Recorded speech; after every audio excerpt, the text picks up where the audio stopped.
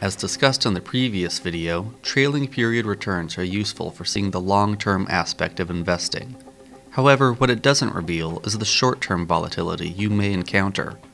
Let's look at the example we used in the previous video, the returns of the Vanguard S&P 500 for the periods ending May 31st, 2011.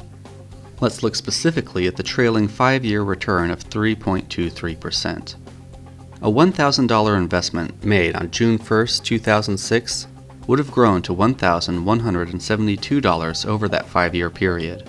Not great, but at least we didn't lose any money, right?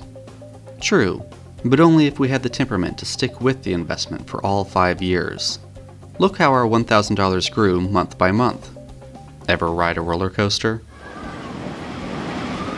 How readily apparent is it from looking at trailing period returns of this fund that, within that 5-year period, the S&P 500 declined by nearly 51% over 16 months, or that over the next 27 months the fund had not yet recouped its losses.